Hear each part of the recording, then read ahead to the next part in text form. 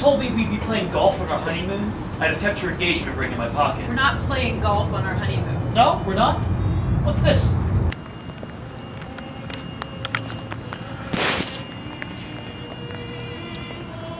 Hey, I gave you one longer than this one, too.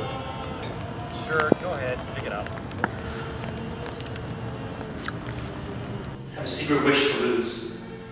Like, you want to stay out of the spotlight. Speak for yourself. I wonder why I'm not clutch. It haunts me. But do you see what I'm saying about kindness? Well, yeah, I suppose. Please, it's everywhere. The word courtesy appears in the opening paragraph. Burton does not blame the English buses for being late to the dental appointment, though they were the reason.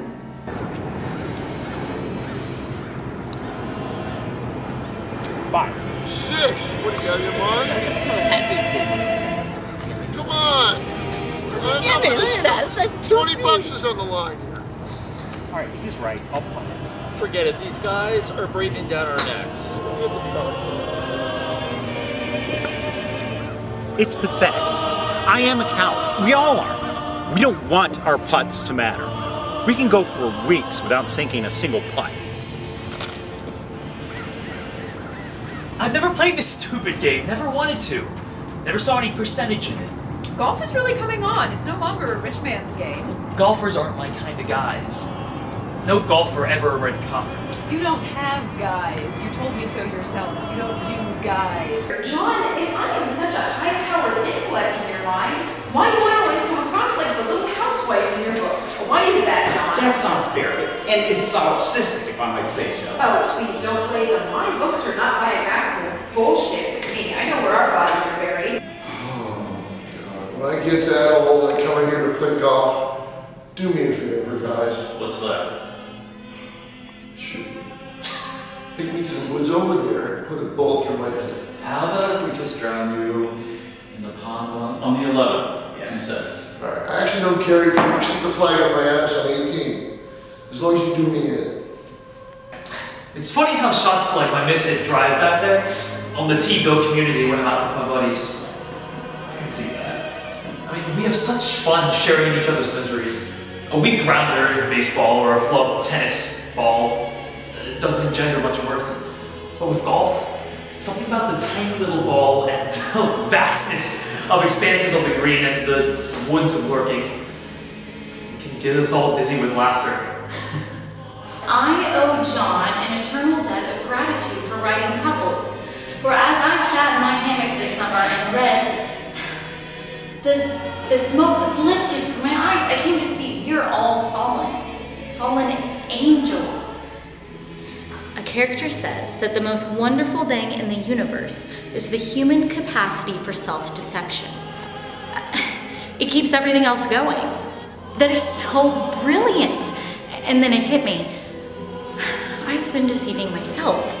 For years I've been telling myself that I am a nice person and that I want to be viewed as nice by my peers. I want above all else to be a good person, but now I know that that's not what I'm all about. No, I vowed never to live my life with blinders. Blinders?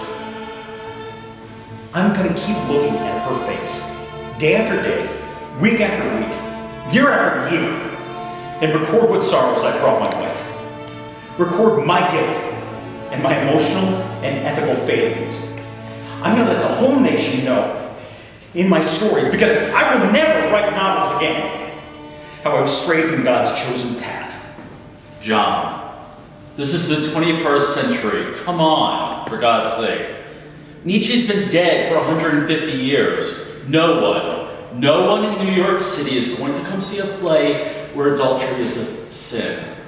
Please. Like the golf course itself, golf camaraderie is an artifice, crafted in the vastness of nature.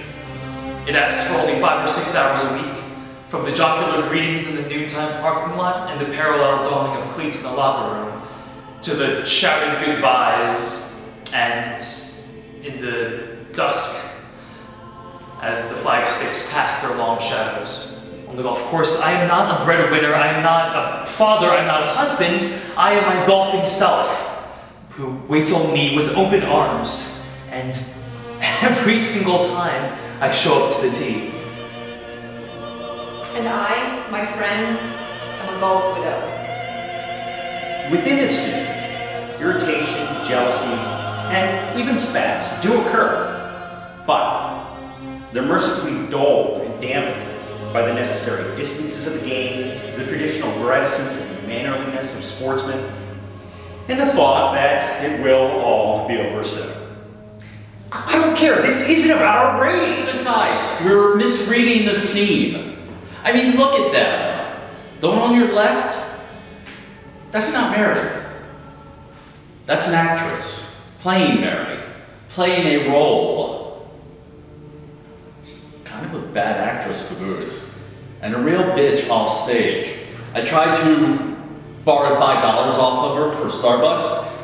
She wouldn't do it. As in marriage, there is sharing.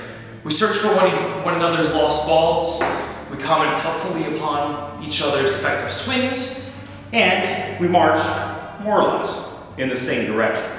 We come together, like couples at breakfast and dinner, on the tees and on the greens.